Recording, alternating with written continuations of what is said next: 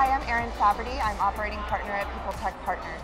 Hi, I'm Roslyn Fogarty. I work with People Partners Consulting. I'm a lead consultant for them and have a deep, almost 20-year background in HR. Well, Roslyn, thank you for sitting down with me today. We're in Vegas, day 3, I think, for most people at HR We're all Transform. surviving. I know, barely, but it seems to be going really well. Lots of interesting conversation and thought leadership happening here. I'd love to sit down with you. I want to kind of hear a little bit more about your background in the people space, kind of how you started there, what brought you to that department, that function. How do you do in that role? What do you do? And kind of why did you stay? So I always love to tell my story, and that I think I'm a rarity in that I actually went to college and my degree is in HR, essentially, which is surprising to a lot of people. So I have a degree in industrial organizational psychology, essentially HR for business, or psychology for business. And I started, I feel like kind of most people's coming up story, I started as a coordinator way back when, just sort of worked my way in sort of learning about the field, and really just am super passionate about HR and people. And I always say my passion stems from people spend more time at work with their coworkers and then they do their family, which is so very surprising. And so my mission has always been, how can I have an impact in an environment and space where people are spending, a ton of their time, to make it feel like it's an inclusive opportunity for growth, kind of a rich environment where people want to stay and continue and have a good experience because they are spending so much time, in this one environment. So. Yeah, that's awesome. It's interesting.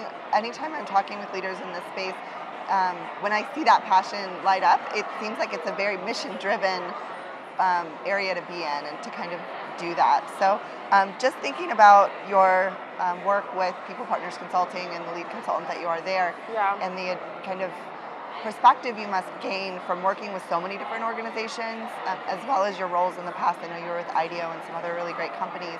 What do you see as the biggest challenges that these companies are facing or having to address on a regular basis? Yeah, it's really interesting because I feel like over the years, it's the problems and the challenges that we're facing haven't shifted, I think, a ton in terms of we see a lot of projects that are coming through in learning and development, and it's all about this focus on manager training, and there's a ton of statistics out there, especially the recent Gallup study about people leave companies because of managers.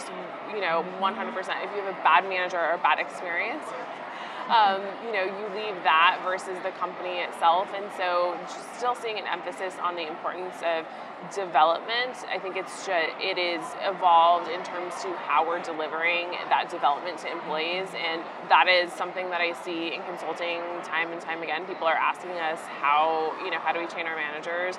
I think the shift in the L&D space is just more around, now, how do we take sort of the traditional, we train our leaders, we train our high potential employees, and how do we spread that out over all employees? And I feel like that's been a really refreshing and nice change. I think especially with People Tech Partners, to see those companies come into this space and really have that emphasis on, it's not just sort of the top performers that are getting that opportunity to be trained. So I think, learning and development is a continuous one. At least in the Bay, there's still that war for talent. And so moving into how do companies hire, and be distributed is another big challenge, and just sort of all the things that come with having a distributed workforce and what that looks like and what that sets up. So I would say those are the big challenges, is how in a very radically different space do you continue to have the same type of programs and opportunities for people that aren't necessarily sitting or are face to face with you. And I feel like that's a challenge, especially with startups is how do we have, technology that is working specifically for that employee experience to make sure that it is consistent across no matter, whether I'm greeting you on first day, person to person, or you're, sort of signing in on day one and having these virtual meetings. So I'd say those are kind of the three things that I'm seeing. It's really interesting, and I myself, I've been a remote or virtual employee for 4 to 5 years now, part-time, and then now I've been full-time for 4 years.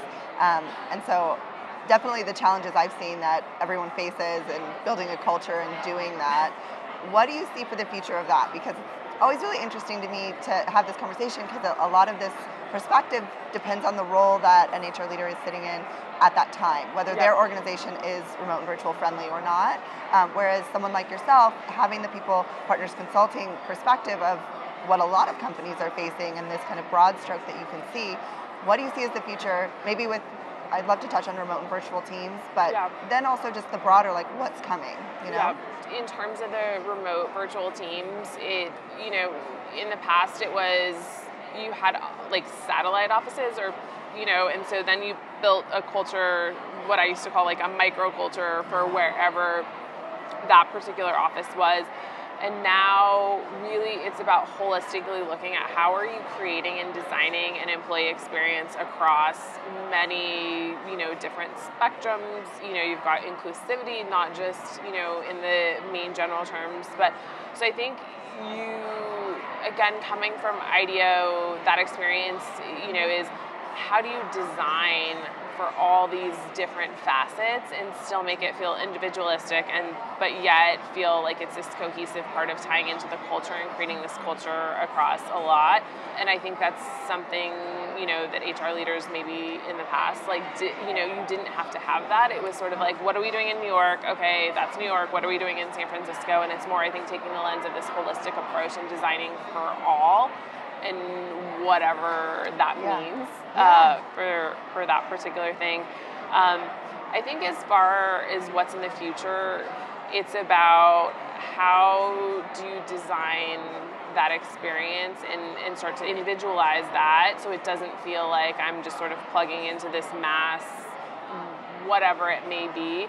Diversity inclusion is sort of at the forefront of that, and whatever that means for that particular individual. So I think there's a lot of designing that's happening around that. Was it 70 or 65% of companies will have some sort of remote workforce in it, which is crazy because I remember 3 years ago sitting at a conference about the future of work in HR, and they were like, no, there's no, it's 28%, there's no way it's not gonna catch on. Yeah, it's not going to catch on. It's just a tech thing. It's just a Silicon Valley thing. It's, it's not really real. And just in my mind, remembering on the panel of I don't think that's true. Yeah. I have a feeling, and then here we are, That's 3 years crazy. later, and you've got companies like Envision, Zapier, DigitalOcean that have, Envision is all 100%. 800 plus employees. 800 plus employees distributed. So I think that's just, it's really changing the landscape of what it means to be an employer, and I think also what it means to be an employee. I'd love to dive in a little bit, because as I'm hearing you talk about this, basically what you're describing is that the people role is a very big job, and it's getting bigger. In that, before maybe you're handling, I loved Natasha Kamkar talked about, belly buttons and seats. You're handling belly buttons and seats and trying to figure out how that's going to work. And now it's a changing and evolving beast, right? Because it's not only do I have to manage culture, I have to manage microcultures, and I have to handle people working from home, and are we including them, and lots of other things that are going on. So I don't know if you have any comments about that, but how are you seeing this role evolve and change and expand? It's probably cliche to say, but the whole strategic partnership, I started in HR 20 years ago, and HR 20 years ago was very much about the administrative part of, I'm going to help you with your payroll, I'm going to help you with your benefits, and I'm going to take whatever I have and, kind of take it off the shelf. So for me, when I think about HR and where it is now, I get excited. It's amazing. to really be, I think, at a place where it is an important role. I think we see it every day, at least in the consulting business, of people and companies are wanting HR much, much earlier than they ever were before, which is so exciting that leaders are thinking about that just as much as they're thinking about their finance person that they're bringing on. And so I think it's the impact that HR has on a company. Again, people are a company's biggest asset, and so to be in a seat, in a role where you're directly impacting how well the business can do through what you're designing for people is pretty amazing. And just stepping into that at this point in time it's just like it's like sort of this like proud moment of like, yes, we've been telling people this, all this time. And so to finally see it coming to fruition, in just the amount of time it's taking to find good HR or talent people, because they're just in so high demand right now, it's kind of like a very proud moment of like, yes, we should have been this all the way, along. Yeah, I definitely feel that, and obviously with my work with People Tech Partners, that's a lot of what, we're excited about is that the industry and industries seem to be catching on to the importance of the people leader in the people space and are reaping those benefits when they give that attention and a focus. I know you've been involved with People Tech Partners for a long time. Yeah. And so just tell me about that and your engagement there and how you see that community and network supporting and changing and impacting the future of work. Wow, I mean, it is such a powerful group. I mean, I'm so honored to be a part of it, and even, early on, knowing Kara and Robbie from different paths in HR, I'm always a geek in terms of HR technology, and so really was, always it's been my passion to find like good tools to help us do our jobs better, and to have the opportunity to I think look at technology very, very early on, just as Kara was on the stage yesterday talking about like, let me tell you what trends are coming your way via the companies that we're seeing, come to us to get into People Tech Partners. So there's just that early access to technology is really amazing, and I think there's this really great just sort of mentorship aspect of working with these companies, because being on the other side and being sold to, it's great to have an opportunity to tell them like, this is how you should handle approaching HR leaders, and these are the questions that you should be asking of your product if you want to be successful and you want your product to be viable and for people to use it. And so I think there's just this very natural partnership that happens between the companies and the advisors, and it's such a unique space and opportunity on both sides that just doesn't exist.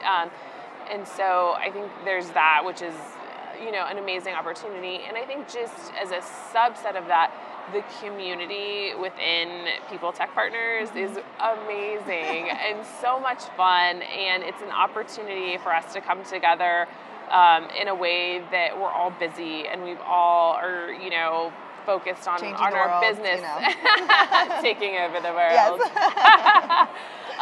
And so it's just a really great way for us to come together and be sounding boards for each other.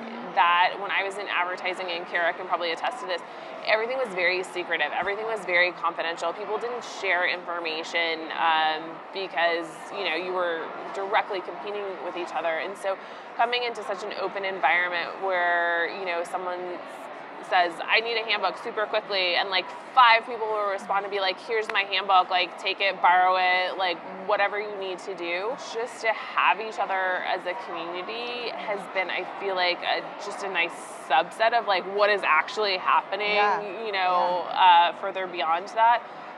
And there's just some great friendships that I've, formed as being part of that, and some great like peer mentors that have come out of that. And again, that's not necessarily the purpose of the group, but we definitely like that. It's been great. And just kind of thinking about the power of collaboration that I've seen even in this last 6 months or a year that we've been kind of focusing on some initiatives.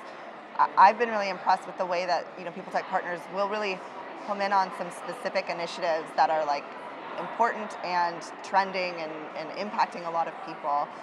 Examples we have like parental inclusion. We've done a whole lot around that. We've looked at the aging workforce and how do we address that and what do we do. Also, most recently, I know was the collaboration on kind of this compensation idea and the idea of how do we as a group similarly like help. I need information in this area. I need the data. It's historically been secretive or very hard to get or locked in a tower. Expensive. Yes. Yes, super locked expensive. in a tower with a golden key. You know, all of those things. How do we do that? So just want to give you kind of a chance to tell a little bit more about what you and People Like Partners are doing to try to unlock that and create that power of collaboration. Yeah, I mean that's the really great thing is if you identify somewhere where there's a gap. So for example, what we're doing with the compensation is when we were in advertising, the one thing that people shared was we did this amazing sort of hive mind comp survey where you felt like the data was real. You knew who was participating. You knew that the jobs were just like the jobs, that you had in your local agency. And so what I've really enjoyed is, okay, I'm identifying that there's a gap in information. What we're getting and the tools we have aren't super great. And so what we've done is say, like, why don't we create our own? Let's make it ourselves. If what we're seeing out there from a cost perspective and a data perspective is not, fitting to our needs, let's go create it ourselves. And so that's exactly what we're doing with the compensation survey. Our hopes is, to bring people together and have them participate in this and have it be cost effective for companies, because having access to this information only helps employees, helps companies, from a pay equity standpoint. You can really dig into numbers for a low cost to see where your data is fitting in that. And so we're hoping to do that in a way where it's accessible to a lot more people via just participating in the survey. Then now you often see it's at Radford, Option Impact are really the only two options that are out there. There's some other on the fringes, but I think the whole goal is like creating something for our community that is accessible and that people can use. And kind of I think about it like a Kickstarter. We're like, hey, who wants to join? The more people that join, the better the data will be. But it is that sort of like hive collaboration of leveraging the group and creating a tool that's going to be useful for them and useful for other companies. Very cool.